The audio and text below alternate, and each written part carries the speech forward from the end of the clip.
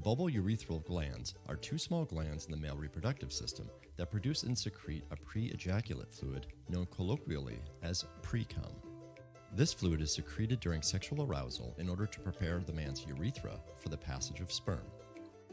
The urethra has high levels of acidity, so the fluid from the bulbourethral glands help protect the sperm by creating a more neutral environment in the urethra. These glands are about the size of a pea in human males and are found at the back and side of the urethra at the base of the penis. They create and secrete about a teaspoon, or around 4 milliliters, of fluid during sexual arousal.